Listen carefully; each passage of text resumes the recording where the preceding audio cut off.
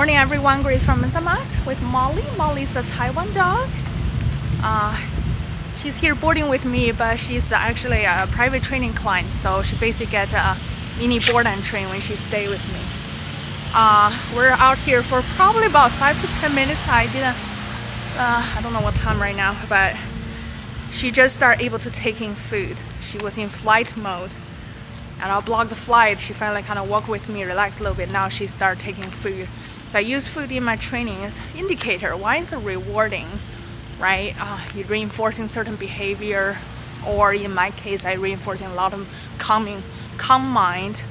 Let's go. Good job, Molly. And the other thing, using food is see where your dog's at. Now when we just came out, she's too overwhelmed. She couldn't take food. Now she's a little more relaxed. She's like, okay, I can take food now. And I'm just walking with her. I'm not really asking her to do a lot of things.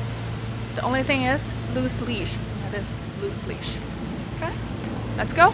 So every time I turn, I say, let's go. Yeah, good girl. Good job, Molly. What's that? It's an airplane. It's an airplane. Yes. Okay. I see. Good job.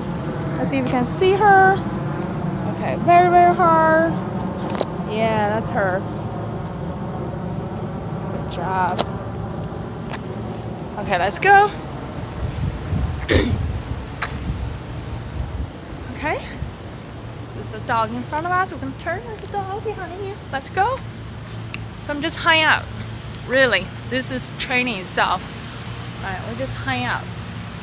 And today I have a big plan for her, so we'll see how much work we can get done. Good job, girl.